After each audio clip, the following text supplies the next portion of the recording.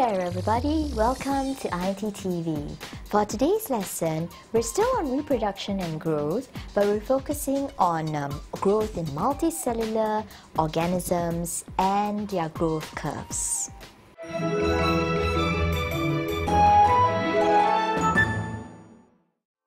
Okay, let's look at the necessity for growth in organisms.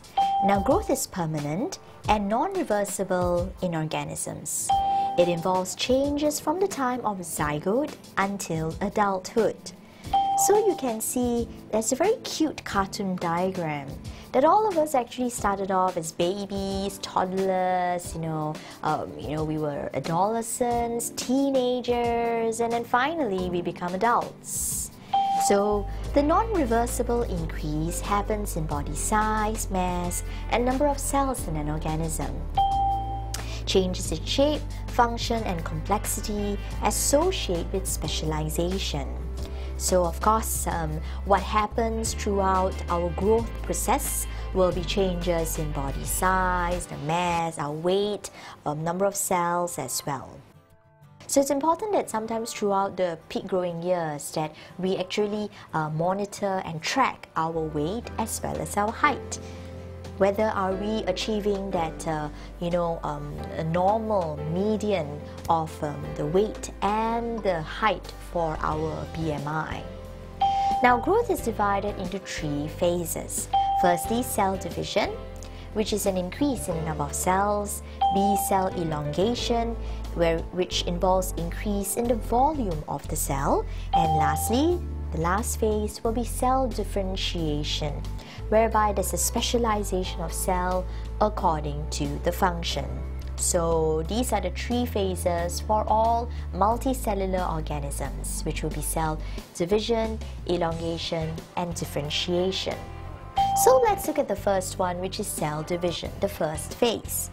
In this phase, number of cells in an organism increases by mitosis.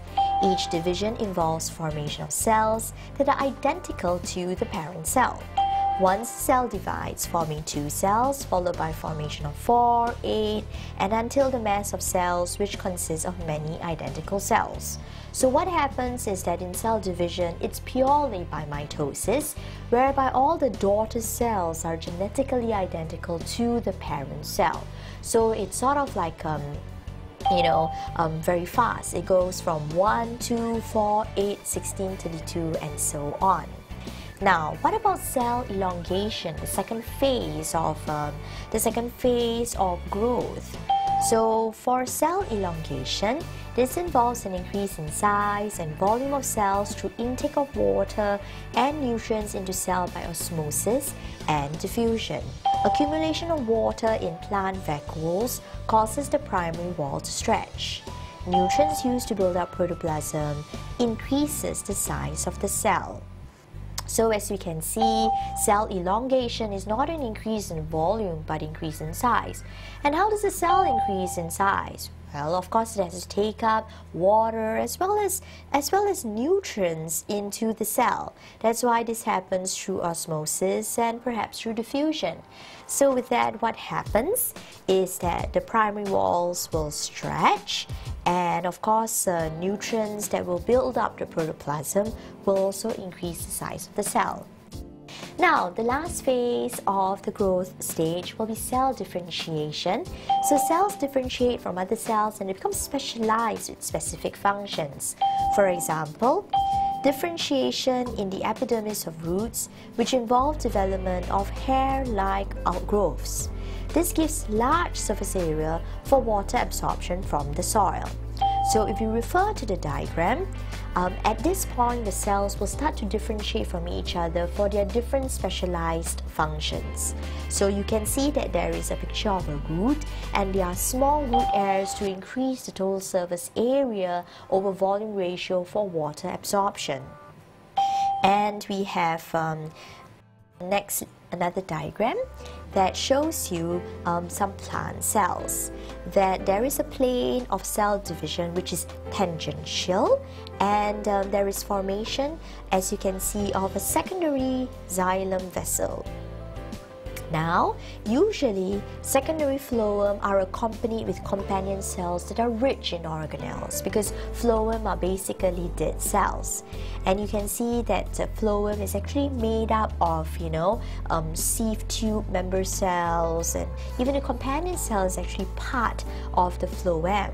So what happens is that initially you have some like parenchyma cells, which are undifferentiated cells, and you have collenchyma, sclerenchyma, and later on they will just slowly differentiate into their specialized cells.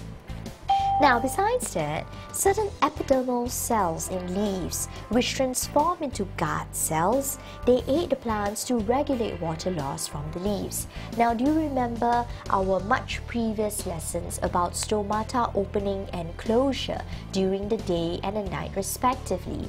That this is caused by either, osmosis process, whereby it involves the movement of water into the guard cells or out of the guard cells, entry and exit of potassium ions into and out of the guard cells that influences the opening and the closure of the stomata. So what happens is that some epidermal cells, they can actually differentiate into guard cells to actually, control and regulate water loss from the leaves. So that's the beauty of cell differentiation. That's why, for example, in the human scenario, we have stem cells, and the most powerful of these are embryonic stem cells, which they are not specialized yet, but they have the ability to differentiate into different cells of the body, from cartilage cell, bone cell, skin cell, anything, muscle cell. So that's the power of the embryonic stem cell. Now let us look at something else, the parameters in measuring growth. Now, growth in organisms can be estimated by measuring some parameters over a period of time, such as size, volume, dry mass, or fresh mass. We don't call it wet mass anymore, but we call it fresh mass, which is opposite of the dry mass. On the other hand, appropriate parameters must be used according to the growth of the organism. For example, in humans, growth can be measured in the increase of height over a period of time. So as we can see, we will know, what do we mean when we say that Susie is growing? That means she's growing in height. That is more for the human perspective. Usually growth is measured in terms of height. Of course, there is growth laterally sideways, which can be measured through differences in weight. But of course, when a person grows taller, the weight also will increase. So weight is not a very accurate measurement of growth in humans, but we often say height is a better measurement of growth in humans. Now, but the same parameter, which is of height, is not suitable to measure growth of a tree. So you see, when we want to know whether a tree or a plant is growing, it's not suitable to measure the height of a tree, because some trees, they are that small, they are meant to be shrubs, but they can still be growing in other ways, known as secondary growth, which we will look later at the next few lessons. So, increase in size or volume. This is the first parameter to measure the growth in an organism, size or volume. This refers to either the height or length of an organism over a period of time. The advantages would be 2. Firstly, easy and fast to be carried out. B, there is no requirement to kill the organism. The disadvantages would be the growth is measured in only one dimension, and B, other dimensions such as weight and diameter are not taken into account. Now, of course, we know that measuring the height of an organism, of a human or even of a dog, is simple because there's no need to kill the organism, of course, and it's a very fast, easy, convenient way to carry it out. However, we know that it may not be accurate, especially for certain organisms, because growth is measured in one dimension only. Now, so even when we measure increase in size or volume, we want to make it more accurate, and thereby comes another parameter to measure growth in an organism, which is dry mass. Now, it refers to the mass of an organism after all the moisture has been removed from the body. The main advantage, which is pretty important, will be to measure the accurate amount of organic matter. So of course, dry mass is what we can say the most accurate way to measure and to track the growth of an organism. However, it comes with a whole host of disadvantages. For example, the organism has to be killed. Secondly, large number of organisms are required to measure the change in growth. And thirdly, as a result, growth of the same organism cannot be taken. Now, although measurement of dry mass is so accurate, but the organism has to be killed. So how then can we track and monitor the growth of that same organism if we had already killed it? But of course, maybe just for short-term kind of monitoring, we just want to know what is the growth of that organism after a certain period. And the disadvantage of dry mass is because after all the moisture has been taken off, usually large number of organisms are needed to measure the change in growth, because the same organism has died, so we need to take another organism and then later on another organism to monitor a longer period of growth. Thereby comes the fourth parameter in the measurement of growth, which is fresh mass growth. Now, this refers to mass of living organisms without removal of moisture content from the body. So the advantages would be easy and convenient to be carried out. There is no requirement to kill the organism, and the growth of the organism can be measured continuously. However, the disadvantages would be it's not accurate, as the measurement is affected by the presence of the amount of water in the body. So of course, fresh mass is easy, it's convenient, we don't have to kill the organism, we don't need large amounts of organism because we can track the growth of the very same organism over a long period of time. However, the disadvantage, which is quite bad actually, is that it's just not accurate, because the fresh mass is really dependent on the amount of water in the body. If the person has not drunk a big amount of water, then the fresh mass will be different.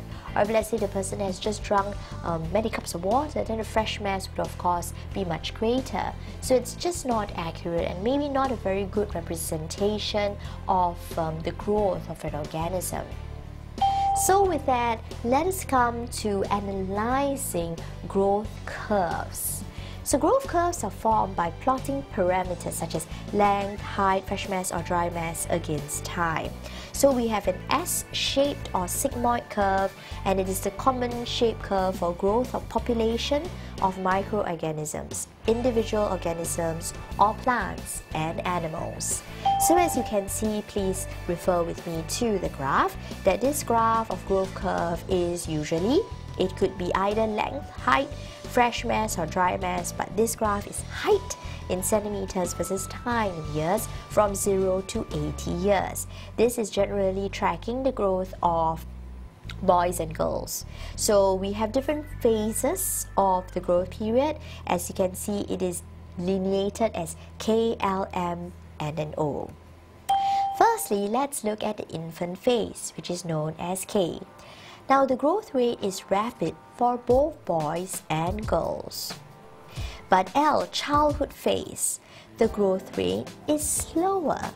Growth rate is higher for boys from the age of 4 compared to girls.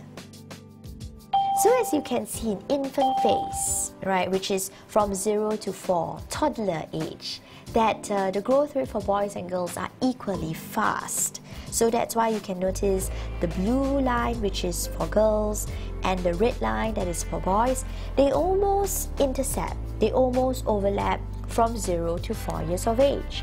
But after 4 to 10 years of age, which is known as the childhood phase, the growth rate is higher for boys, especially from 4 years old onwards. Now, Adolescent phase, as you can see, denoted with the letter M, growth rate is very rapid. Early part of phase, a rapid growth is seen in girls as they start 2 years earlier than boys.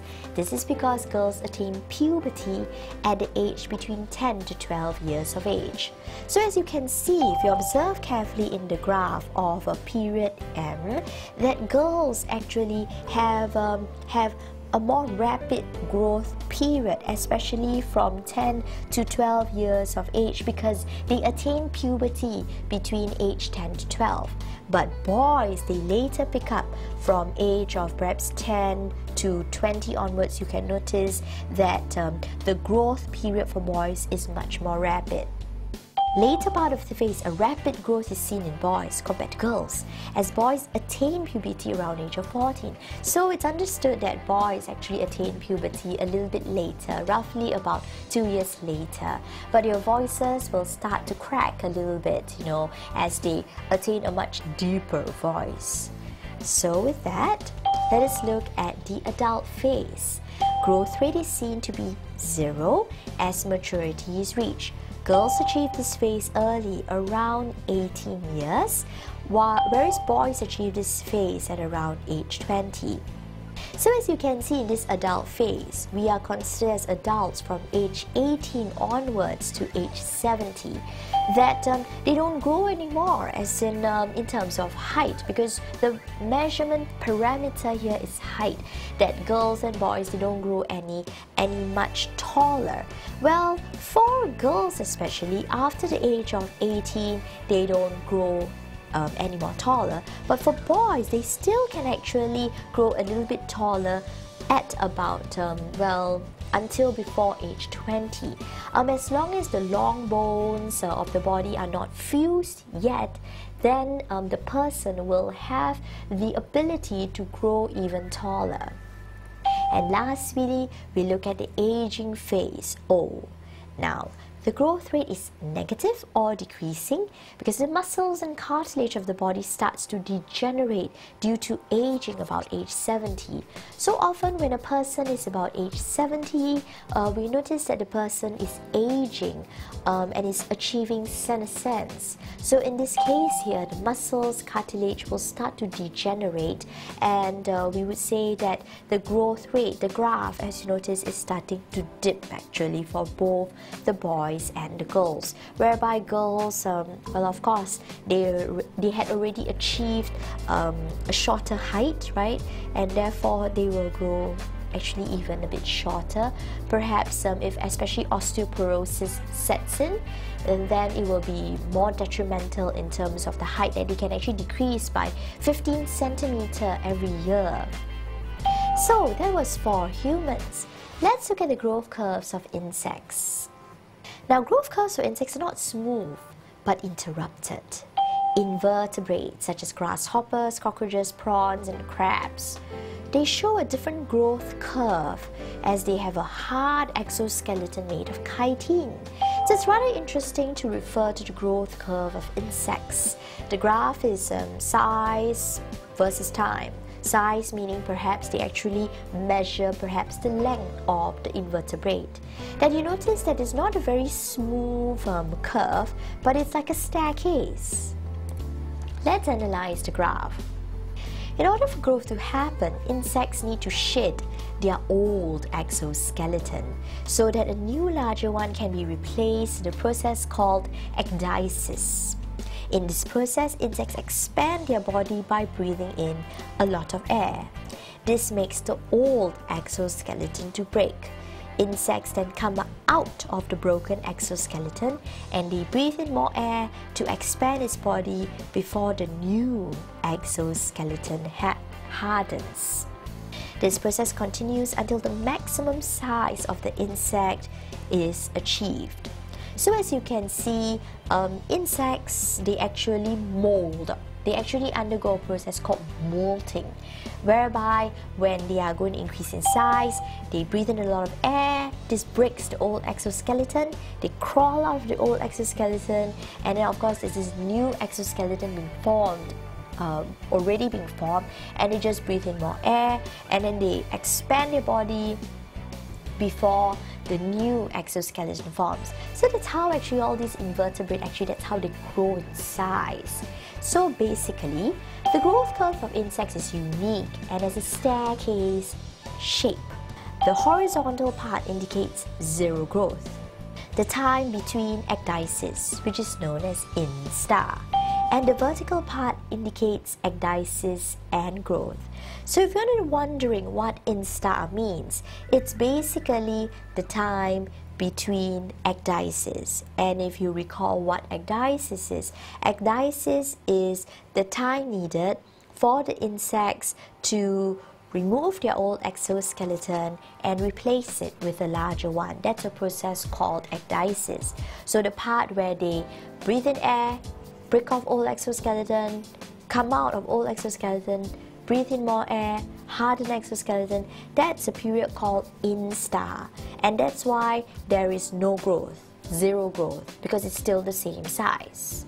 And after instar, then they assume a larger size. So that ends our theory part for basically we looked at the growth in multicellular organisms and the growth curve. So let us look at a few questions, alright?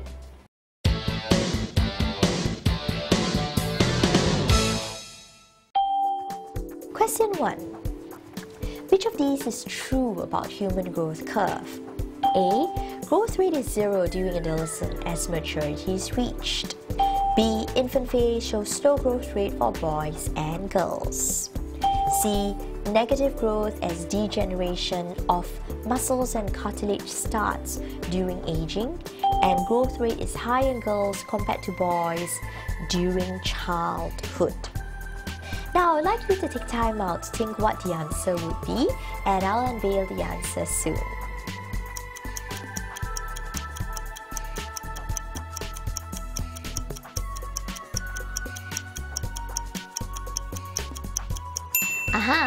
Let's run through the options and we'll see which is our answer.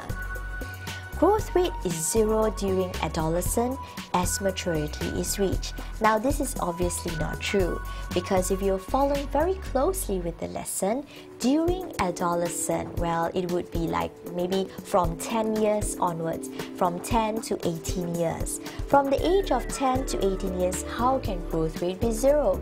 That's during aging.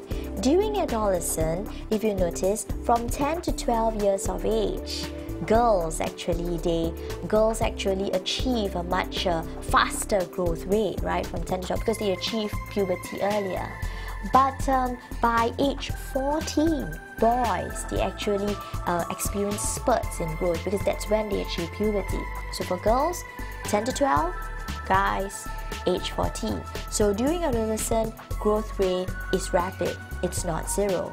It's initially faster for girls, but later on, guys catch up. Infant phase shows slow growth rate for boys and girls. Now that's obviously not true. Infant phase is from the age of, well, I would say probably from 0 to 4. Now, for the infant phase, what happens is that if you notice for the infant phase, I would say that at this point here, the growth rate is rapid for both boys and girls, okay? So it's not true, because at the infant phase, growth phase is rapid for boys and girls. Now, how about C? Negative growth as degeneration of muscles and cartilage happen during aging. Now that's spot on. So the answer is obviously C. But let's have a look at D and why it's wrong. Growth rate is high in girls compared to boys during childhood.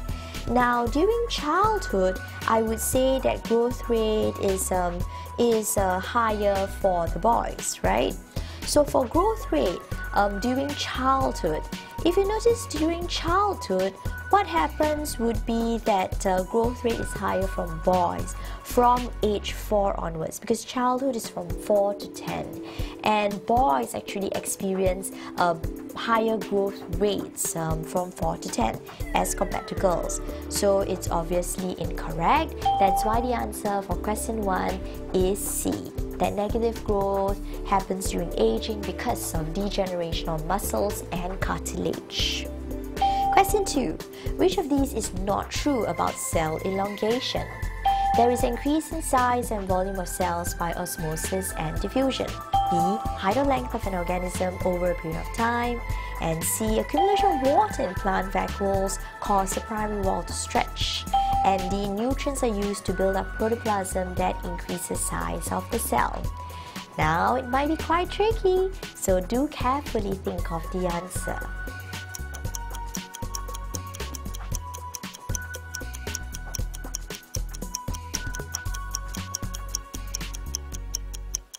Now, which of this is false? Let's run through our options. A. Increase in size and volume of cells by osmosis and diffusion. That's true. Because of osmosis of water, diffusion of nutrients into the cells, then the cell elongates. Because there are 3 phases in cell growth, which would be, yes, you're right. It would be basically you have cell. If you recall, what are the 3 different phases of cells? I will mention. Okay, you're right. Yes, firstly you have cell division, then we have cell elongation, and then cell differentiation. So let me repeat that. Cell division, cell elongation, and cell differentiation. Okay? So what happens here is that A is true. B. Height or length of an organism over a period of time. Now that's not true. That's not true about cell elongation because that is not the properties of cell elongation. So how about C? Accumulation of water in plant vacuoles causes the primary wall to stretch. Now that's perfectly fine. That is cell elongation. And the nutrients are used to build up the protoplasm that increases size of cell. Protoplasm refers to the organelles and the cytoplasm, and that is spot on. So the answer for this is B, that it is false about cell elongation. Now, next question. Which of these best describes the advantages of dry mass? A. Measures the accurate amount of organic matter. B. The organism has to be killed.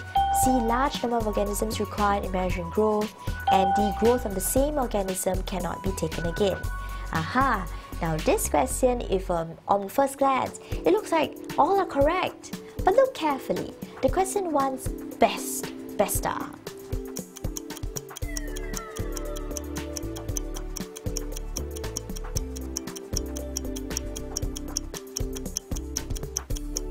Yes, okay, I'm sure that if you had really thought through the question, if you had chosen option A, well done, fantastic. Because the one that best describes the advantages, because we're talking about the advantages and not about the disadvantages. So the only advantage of dry mass, which is quite powerful, is the ability to measure the accurate amount of organic matter. But the disadvantage would be option B, C, D, that the organism has to be killed, large numbers of organisms are needed in measuring growth, and lastly, the same organism's growth cannot be taken again because it's already killed. So that's why A is the advantage. Now, moving on. Which of these is false about the parameters of growth? Fresh mass. A. Easy and convenient to be carried out. B. There's requirement to kill the organism. C. Growth of the organism can be measured continuously. D. Not accurate as measurement is affected by amount of water in the body. So, just think through and I'll show you the answer soon.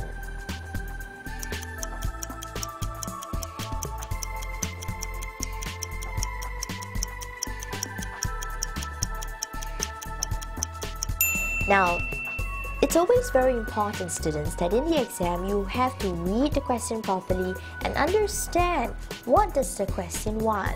Now, the keyword for this question is parameter. What is not true about the parameter of fresh mass? So firstly, A.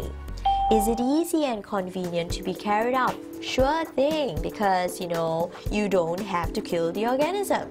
So that's precisely why B is wrong. There is a requirement to kill the organism is obviously wrong. C. growth of the organism can be measured continuously. Now, we know that this is obviously true because there's no need to kill the organism. Now, it's already true that the answer is option B, but I'm trying to run through option C and D, and I hope that you will be able to spot out the mistake or perhaps why it is true, right? So D, measuring fresh mass is not accurate. Yes, that's true. That is the disadvantage, the only disadvantage of fresh mass, but it's a major disadvantage because when we measure something, we want our values to be accurate. So, if measurement of fresh mass is not accurate, why? Because the measurement is affected by the amount of water that the person has consumed. So, option A, C, D are correct, true. That leaves out only option B. Now, let's look at question 5. Growth is considered as and as in organisms. Growth is alternate, reversible, permanent, non-reversible. Now, this one I didn't really mention in the theory part, but it's kind of like common sense after, it's a bit of application based on what you've learned. Think about it, boys and girls.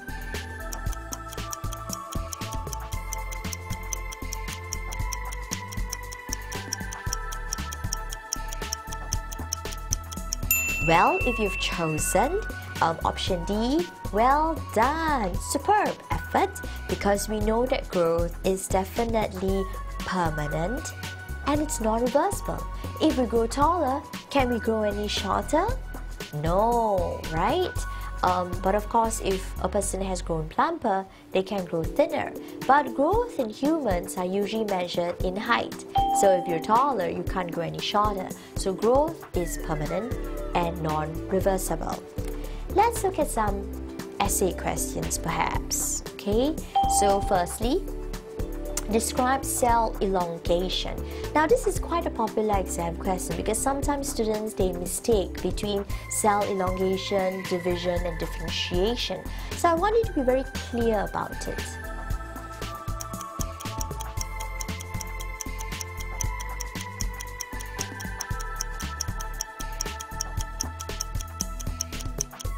You should be writing in your exam that cell elongation involves an increase in size and volume of cells through intake of water and nutrients in the cell by osmosis and diffusion respectively.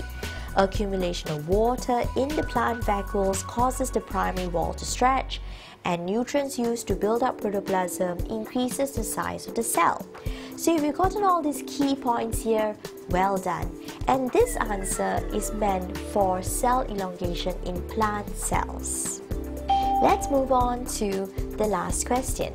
Describe human growth curve and the phases involved. Now this could be a potential essay question.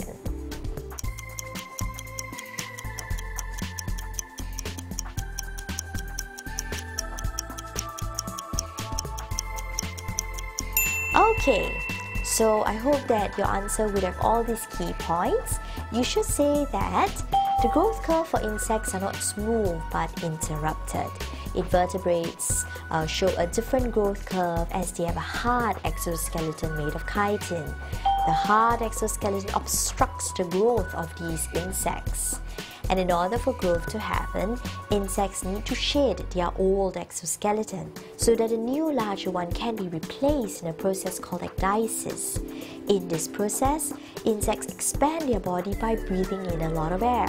This makes the old exoskeleton to break. Insects then come out of the broken exoskeleton and breathes in more air to expand its body before the new exoskeleton hardens. The process continues until maximum size of the insect is achieved. The growth curve of insects is unique and has a staircase shape. The horizontal part indicates zero growth, the time between ecdysis, which is known as instar. The vertical part indicates ecdysis and growth. So I hope that you've got all these major points inside, and with that, we've ended our lesson for today. So thank you so much for watching iTTV. We hope that you had a better understanding of, growth curves and so on. So we hope that you have a wonderful day and take care.